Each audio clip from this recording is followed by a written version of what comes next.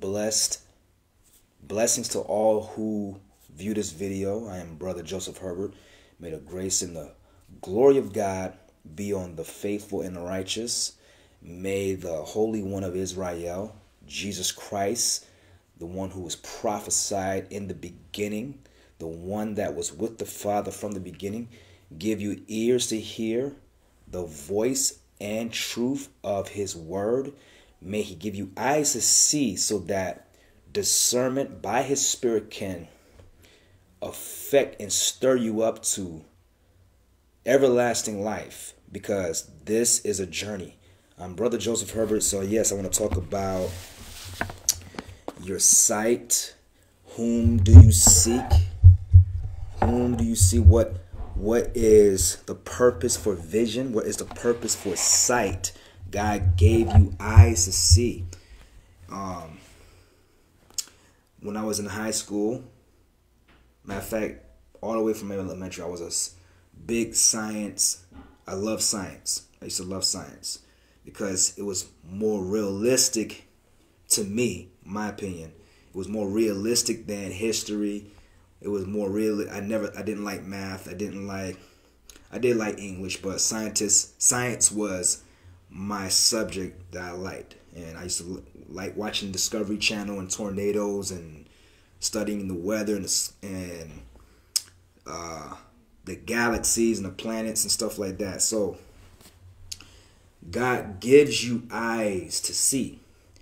What I have been studying before, that I have known that your eye, each eye has 137 light sensitive cells called cones that's in the retina.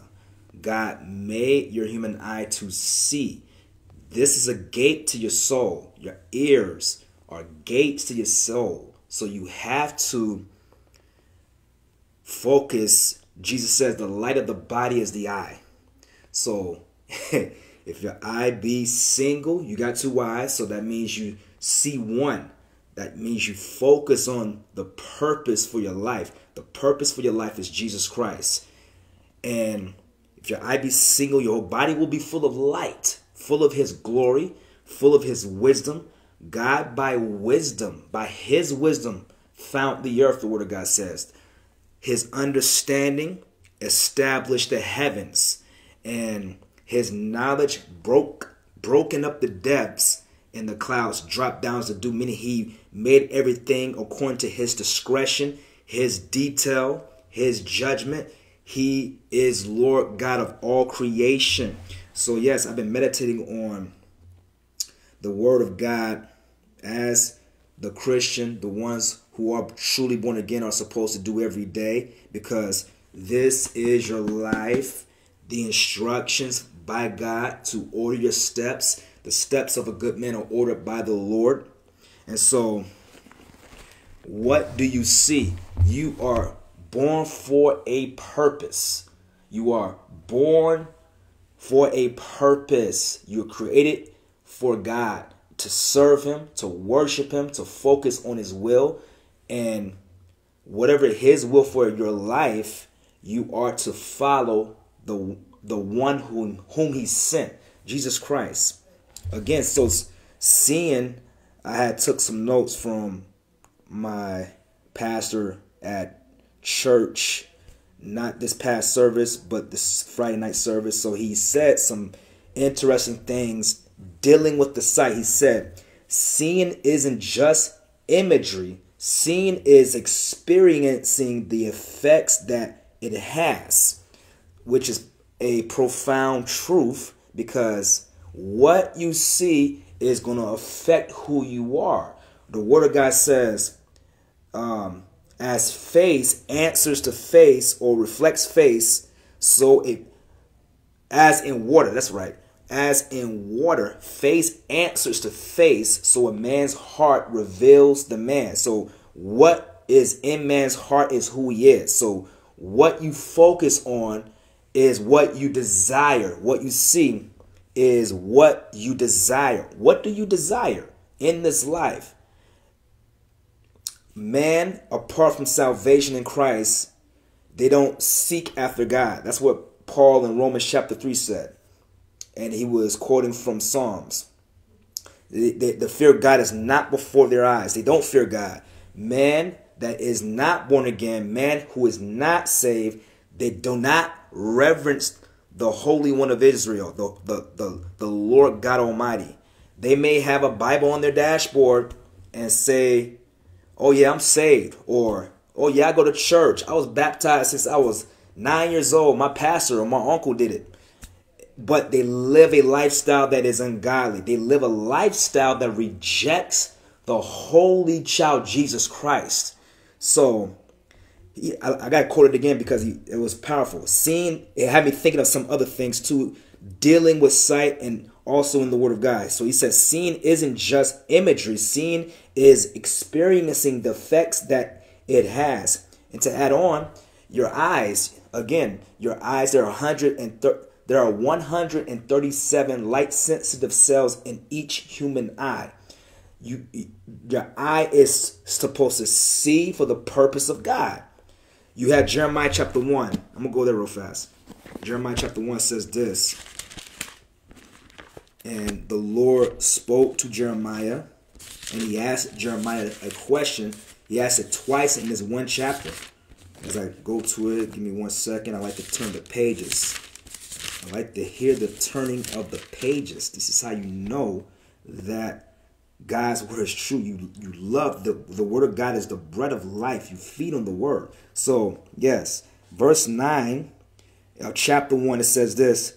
Then the Lord put forth his hand and touched my mouth. And the Lord said to me, behold, I have put my words in your mouth. Now, the Lord asked Jeremiah a question. He says this. See, I have this day set you over the nations and over the kingdoms to root out and to pull down and to destroy and to throw down, to build and to plant. Moreover, now verse 11, here it is. Moreover, the word of the Lord came to me saying, Jeremiah, what do you see? What seest thou? And I said, I see a rod of an almond tree. Now, he's going to discern when the Lord asks you. It says the word of the Lord. So this is before Christ. Jesus is known as the word of God. So you have Father, Son, and Holy Ghost. Before the Son was revealed, the word of the Lord came on this prophet and asked him. Because when God speaks, there's power being transmitted. So a question of power is being transmitted to Jeremiah the prophet to prompt him to answer. He says this, moreover, the word of the Lord came to me saying, Jeremiah, what seest thou? And I said, I see a rod of an almond tree. Now, what did he saw?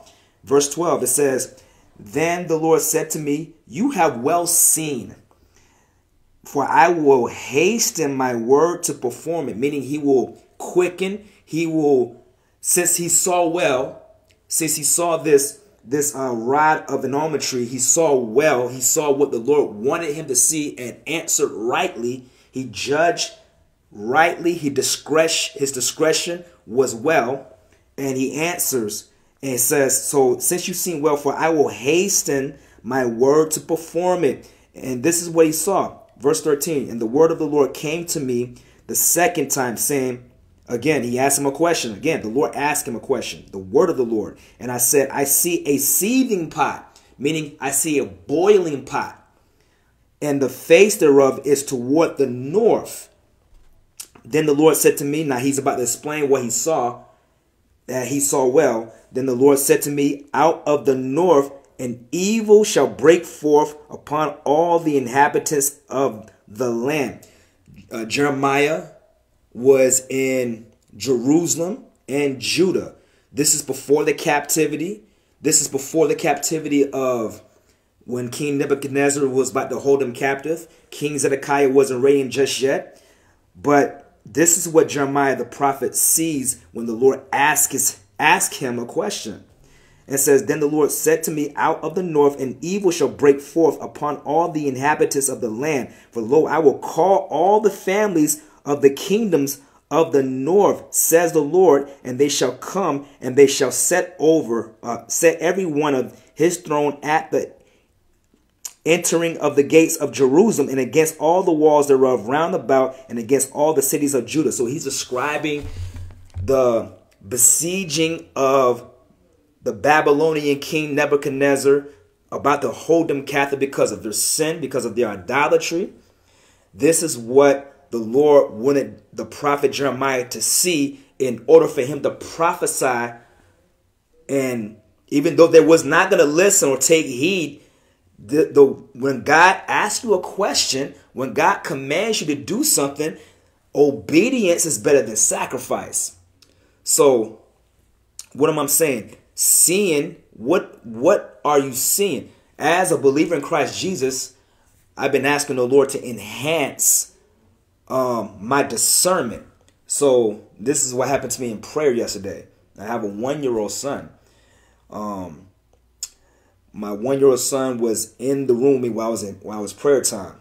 So I'm praying in my most holy faith, and I'm like, in my mind, as my mouth is moving, praying in the Holy Ghost, praying in tongues, and I'm asking the Lord, enhance my sight to see what you want me to see, to enhance my discernment on spiritual matters, on things that you want me to see. Enhance my focus. That's my primary asking of the question. Enhance my focus on your will for my life. And what he did was, while my son was active in the room with me, my son is active. He's 1 year old. So he comes to me while I'm praying in the spirit and he has a little beanie cap. He hands me a beanie cap. So while he hands me this, I'm trying to avoid distraction, but he hands me this as the Lord answers my question. So I take the beanie cap, okay, Lord, what you're saying right here. The helmet of salvation. Okay, this goes on your head. Okay, yes, Lord God, enhance my capability to focus with the helmet of salvation, the helmet of deliverance. And then my son grabs a toy. It was a monkey with holding clashing cymbals. And I said, yeah, okay, Lord, yes, we have dominion over the animals. You said in Genesis chapter 1, man has dominion in all the earth, dominion. Over the fowls of the air, over the fish in the sea, we have dominion because you made man the last creature that you created. And he was doing something else. What else was he doing? Oh, yes, he went to the closet door. I said, yes, Lord God. It's like he was asking me, the Lord was asking me, what do you see? I see doors closed. He's about to open it. And when I did like this to my son, don't open the door. Don't do that. I didn't use my mouth, but I did like this. I was like, Lord, keep my family, keep those who I love, those who are in my church from opening doors that you don't want us to open, in Jesus' name. And let our obedience be as the wind and the sea when you commanded it to be still. And when your disciples all marvel, saying, what manner of man is this, that even the wind and the sea obey him? And that was prophesied. That was prophesied. And I want to point that out too as well. Before I'm going to come back to Jeremiah, because there's another verse in Jeremiah chapter 24. But that was prophesied when Jesus rebuked the wind and the sea, and his disciples all marveled. They marveled. What manner of man is this? This was prophesied in Psalms 65. As I turn there. So it says this. Is it Psalm 65? Yep, Psalm 65. Listen closely to this. This again was prophesied. Jesus rebuked the wind and the sea to know that this holy child, Jesus Christ, is God manifested in the flesh. God in the Old Testament is Jesus Christ concealed. The New Testament, the New Covenant, is Jesus Christ revealed. Now, it says this in Psalm 65. I'm going to start in verse 6. It says, which by his strength, it's talking about the Lord, which by his strength sets fast the mountains, being girded with power. Now listen to this. He says, which stills the noise of the seas, the noise of their waves, and the tumult of the people, meaning the chaotic noise of the people. That Jesus did that. He reproved the Pharisees by the doctrine of his Father. He shut up the Sadducees because they didn't believe in the resurrection. The Lord reproved man, and he rebukes the wind and the sea. It says it right here, Psalm 65 verse 7, which stills the noise of the seas, the noise of their waves, and the tumult of the people. So that prophesied about Christ being who he is in the New Testament, being and making it evident proof that he exists and he is true. The Lord Jesus Christ is the way, the truth, and the life. So I want to turn to Jeremiah 24. Back to whom do you see? What do you see in this life? What is your focus set on? Is your eyes watching that you should not watch, that God despises? And I'm talking to the ones who don't have any clue where they're going after they die.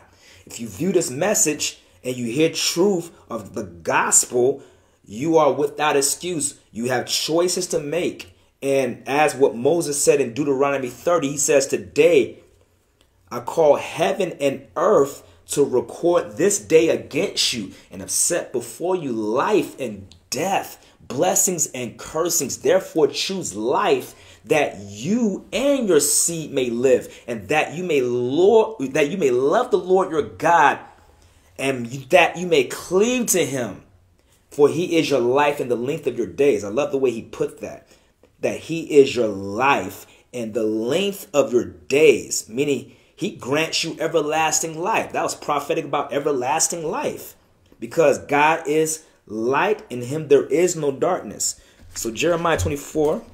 I feel so stirred up with this topic. So Jeremiah 24 is right here. Let me go back. Give me 1 second. All right. Jeremiah 24. Now which verse that is. The Lord said in verse 3. Listen closely to this. Matter of fact, to get the context, let me start in verse 1. So the Lord showed me, he's speaking to Jeremiah. Well, Jeremiah is speaking and saying, the Lord showed me, and behold, 2 baskets of figs were set before the temple of the Lord, after that Nebuchadrezzar, who is Nebuchadnezzar, king of Babylon, had carried away captive Jeconiah, the son of Jehoiakim, king of Judah, and the princes of Judah, with the carpenters and smiths from Jerusalem, and have brought them to Babylon. 1 basket had very good figs, even like the figs that are first ripe, and the other baskets had very naughty figs, which could not be eaten. They were so bad. Then, here it is, the Lord asked again the prophet Jeremiah a question from the word of the Lord, Jesus Christ, the word of the Lord, the Father, and his Spirit that are one. Ask him a question. Then the Lord said to me, what do you seest thou, Jeremiah? And I said, figs, the good figs, very good, and the evil figs, very evil. They that cannot be eaten. They are so evil, meaning they are corrupt. Jesus says, make the tree and its fruit good. Make the fruit and its, I forgot how you put it. Make the tree and its fruit good, or make the tree and its fruit corrupt. He who bears good fruit, he who does not bear good fruit will be cut down and thrown into the fire. That's what Jesus says. So this is like good figs. So, and evil figs. Then, I'm going to read verse 3 again. Then said the Lord unto me, what do you seest thou, Jeremiah? And I said, figs, the good figs, very good, and the evil, very evil, that cannot be eaten. They are so evil. Again, the word of the Lord came unto me, saying, thus says the Lord, the God of Israel, like these good figs. So he's explaining, he's opening up his understanding and discernment of what Jeremiah saw. These good figs, so will I acknowledge them that are carried away captive of Judah. He's talking about the captivity of Judah. Those who will be under captivity, but they still serve the Lord at a certain degree. He says, so will I acknowledge them, the Lord, them that are carried away captive of Judah, whom I have sent out of this place into the land of the Chaldeans for their good. For I will set my eyes upon them for good, and I will bring them again to this land, and I will build them and not pull them down, and I will plant them and not pluck them up. Jesus says, whatever my Heavenly Father has not planted will be rooted up, will be uprooted. That's what Jesus says. But the Lord is speaking on the righteous ones who was held of captivity to Judah and Jerusalem. And so in verse 7 it says, and I will give them a heart to know me. You want the Lord to give you a heart to know him, because the unrighteous, those who die in sin, die in iniquity, allowing that to be the ruin of their life, they will stand before God. You will stand before God one day. If you're not born again, you will hear, depart from me, I never knew you. I'm not trying to scare you, just giving you truth of what it is when you stand before God.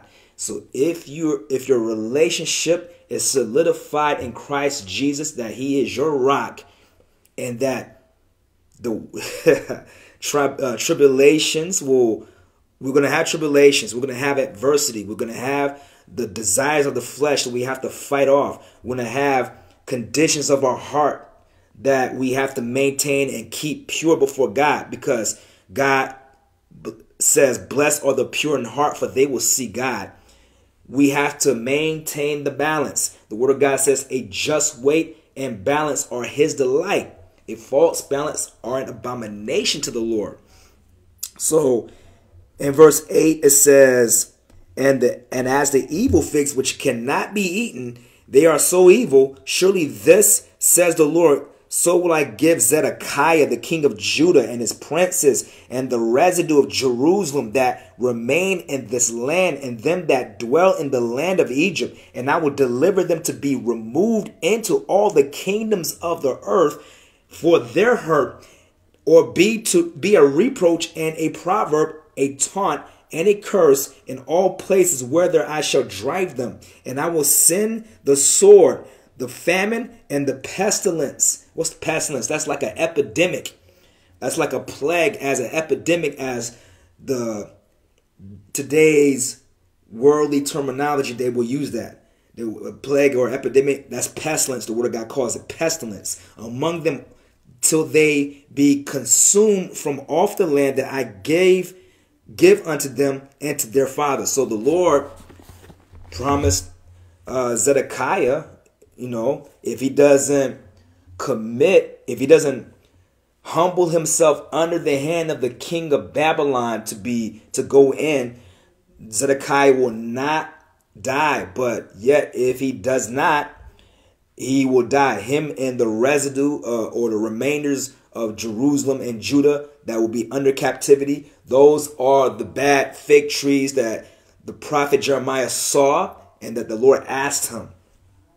So you have Jesus Christ in, I believe it's Mark chapter 8, where Jesus healed the blind man, and he asked the individual, the blind man that was healed, he asked him, here it is right here, praise the Lord. It says in verse 22 of chapter 8 of Mark, it says, and he, Jesus Christ, comes to Bethsaida, and they bring a blind man to him and besought him to touch him. Excuse me. And he took the blind man by the hand and led him out of the town. And when he had spat on his eyes and put his hands upon him, he asked him if he saw aught, meaning, do you see anything? Here's what the blind man said he saw. And he looked up and said, I see men as trees walking. Now, a person who's born blind, how can they identify men, and how can it identify trees? He says, I see men as trees walking. He saw a dimension. He saw something in the spirit for that interval, for that space, for that moment. And I'm going to read it again. And he looked up and said, I see men as trees walking. After that, Jesus Christ put his hands again upon his eyes and made him look up, and he was restored and saw every man clearly. He gave that. Can you imagine a man that was born blind, seeing for the first time, seeing colors that he may not have ever saw before, seeing detailed visual trees that you never saw. That's a tree. That's a man walking. This is sand. This is water. This is what is, man, this is beautiful. Imagine what your sight will be in heaven for those who are going to spend forever with God, for those who are truly born again. I love the way it says in 1 John, I believe it's chapter 3. It is chapter 3. Now that we are sons of God, and it does not yet appear what we will be, but we know that when he appears, we will see him as he is. And guess what? It says, every man that has this hope in him purifies himself just as he is pure. Who are the pure in heart? Those that see God. So every person, every man of God, every woman of God that has their hope in Jesus Christ, they purify themselves. And what is the action of that? Spending time in the presence of the Lord. You need the presence of God. There's healing in the presence of God. There's power in the presence of God. There is peace in the presence of God. There is, oh my goodness, the Lord is so holy. Jesus Christ reveals himself to those who seek him. Zephaniah puts it like this: seek the Lord, all you meek of the earth. Seek righteousness, that the Lord's anger will be hid from you. He wants you to humble yourself. He wants you to be meek. Jesus says, blessed are the meek, for they will inherit the earth. The meek are described as those who are slow to anger, modest in their behavior, and prompt to obey. The Apostle Paul, when he encountered Jesus Christ for the very first time because he thought he was right, the second thing he asked, he said, who are you, Lord? And the second thing he asked, what must I do? He was ready to obey the Lord, but he was blinded. He was engulfed by the light. He was blinded for 3 days. And he sends Ananias, the Lord sends Ananias to lay his hands on him and to baptize him in the Holy Ghost.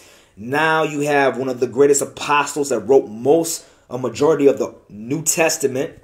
You have apostles that the Lord has written the word, used them as instruments to write his word.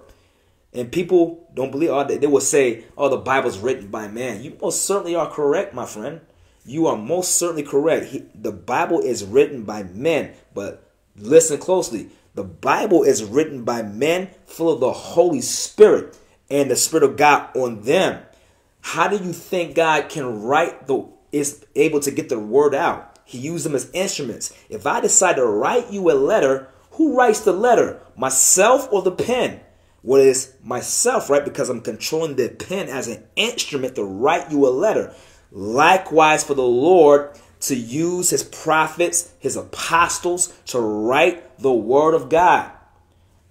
The word of God, all scripture, I love quoting this verse. All scripture is given by inspiration by God, profitable for doctrine, for reproof and correction, and instructions in righteousness, that the man of God may be perfect and thoroughly furnished to every good work. So you have work to do as a man of God, as a son of God. You have work to do to minister the word of God, the word of truth, the gospel, the glad tidings, the spirit of prophecy of Jesus Christ. The testimony of Jesus Christ, that is the spirit of prophecy, is also the power of God unto salvation to all those that believe, from the Jew first and also to the Greek. You have work to do. You're supposed to be of your Father's business if you are professing to be Christian. So Jesus heals the blind man and puts his hands on him, and he says, I see men as trees. He saw every man clearly. And he sent them away to his house, saying, neither go into the town, nor tell it to any in the town. And Jesus went out and his disciples into the towns of Caesarea Philippi. And by the way, he asked his disciples among them, whom do you say that I am? So, yes, so it shifts right here. But he tells the person who he heals, the man is rejoicing that he can see for the first time. Neither go into the town nor tell it to any in the town. So he didn't want to tell this. He didn't want to make the Lord, Jesus didn't want to make himself known just yet. And so he commanded him not to tell anybody. But the man sees, he has sight now. And so now the blind man that was healed in John chapter 9 is very different. Now he was opposed. He was questioned by the Pharisees, who asked him, what did he do to you? And the man was, they asked for his parents. They didn't believe him that told him he put clay on my eyes and he said, go wash in the pool of Siloam. And he washed. Now I have sight. So he explained this stuff to the Pharisees in John chapter 9. He explained this encounter to the Pharisees in John chapter 9. So if you are in darkness, if you think you're right, if pride is governing your decisions, you're not going to be able to see anything. You're going to be in darkness. You gotta recognize, God resists the proud but gives grace to the humble. You have to humble yourself. God gives sight to those who he loves. He wants the sons of God to see clearly what he wants them to see. We want to see God. When I say we, I'm talking about the sons of God, those who are truly born again. I want to see God manifest every day. When I'm in church, when I'm in the presence of God in prayer, I want to see my Lord Jesus Christ manifest every day, because he does. He does so. And so, yes, the Pharisees didn't believe the blind man that was healed. So they called the man's parents like he was a child or something. And his parents was like, he is of age. Ask him.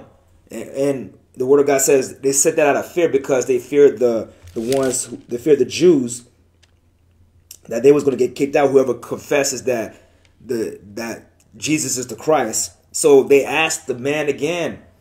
And the man was like, why do you want to, I told you already, why do you want to hear it again?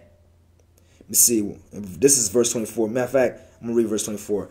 Then again called they the man that was blind and said to him, give God the praise. Now they tell him to give God the praise in their unbelief, in their own perspective. Now give God the praise. What do you know about praising God without understanding? And Jesus reproved people like them, Pharisees. Then they called the man that was blind and said to him, give God the praise. We know that this man is a sinner.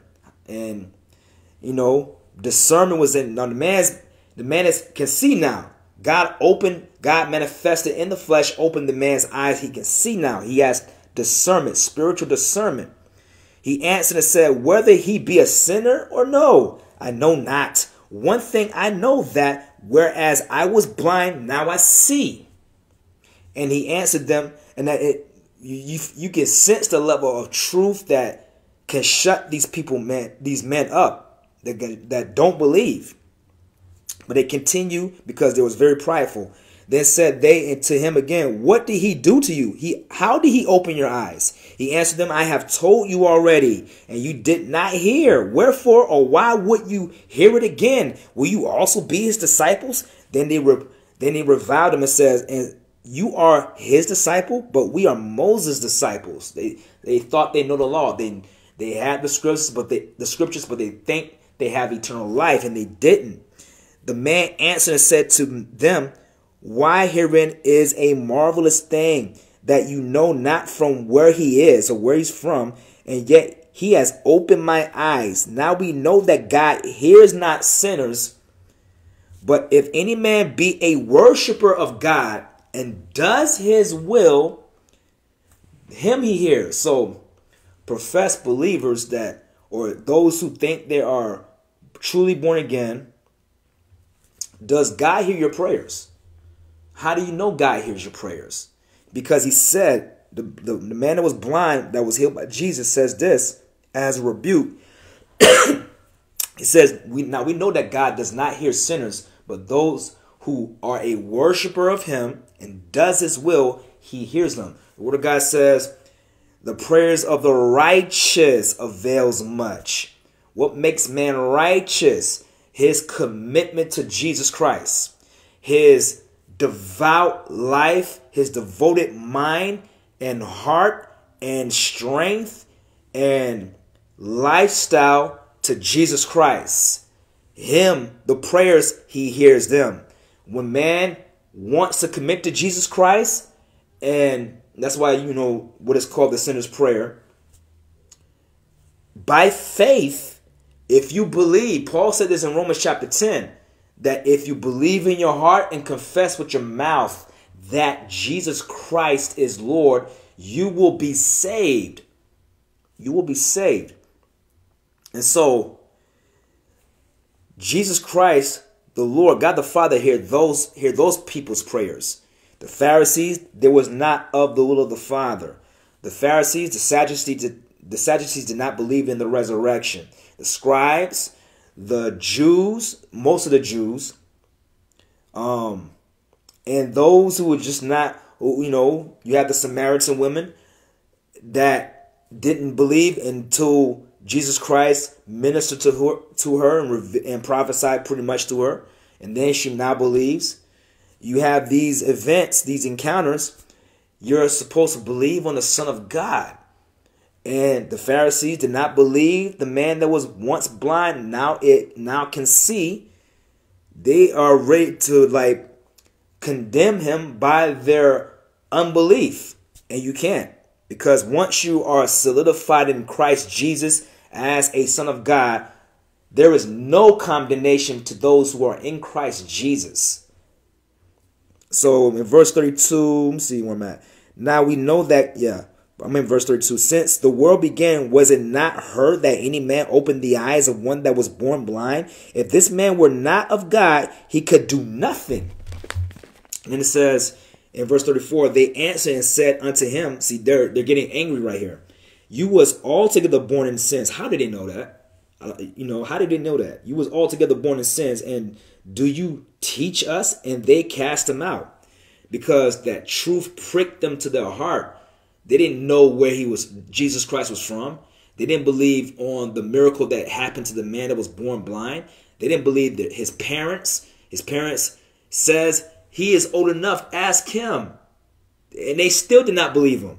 So what happens in today's modern day time when you don't believe in the miracles, when you don't believe in the power of God, when you don't believe in the laying on of hands or the gift of tongues or the casting out of devils? God will classify you as an unbeliever. You reject the will of God. You know not the power of God. You know not the truth of God's word. You may know it to a certain degree, but do you have everlasting life?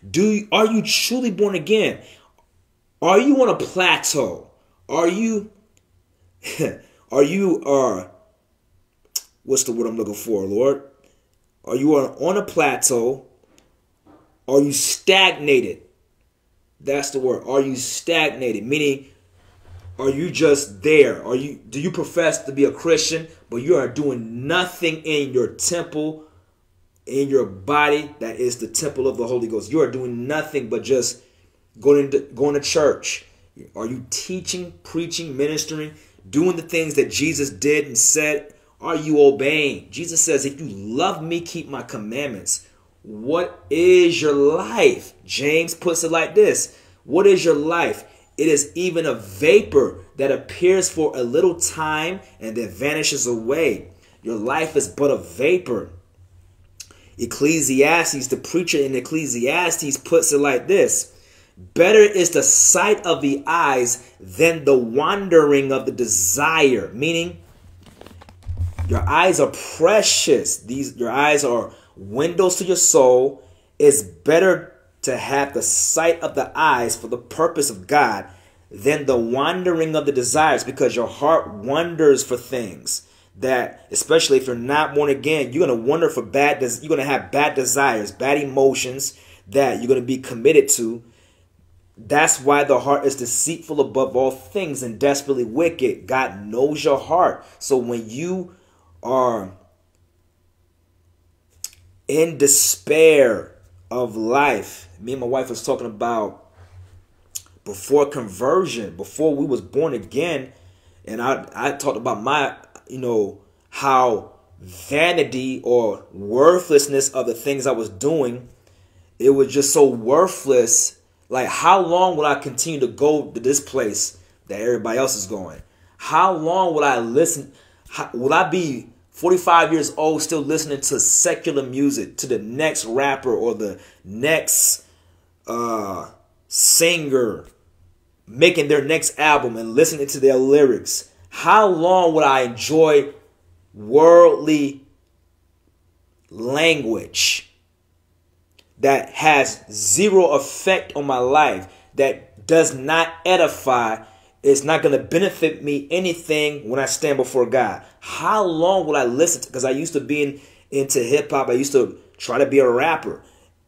How long will I continue to do this? And it's not benefiting me nothing. And then, the Lord allowed me to see for a brief second that the rappers who I used to listen to in the 90s, they're still rapping at age 55. They're still doing tours and concerts. When they die, they're not going to heaven. When they die, they are going to a place of torment because they have not committed to Jesus Christ. They have not eternal life. Life is in Christ. John chapter 1 describes that.